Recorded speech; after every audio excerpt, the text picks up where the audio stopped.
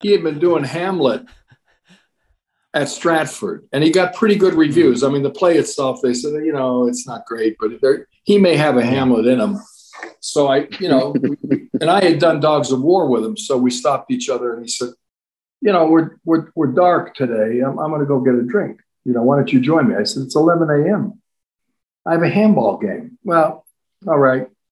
I said, I just read the reviews. You did pretty well. He said, when you do Shakespeare, you got to do that thing, that thing for them. The critical faculty, they like to hear the thing.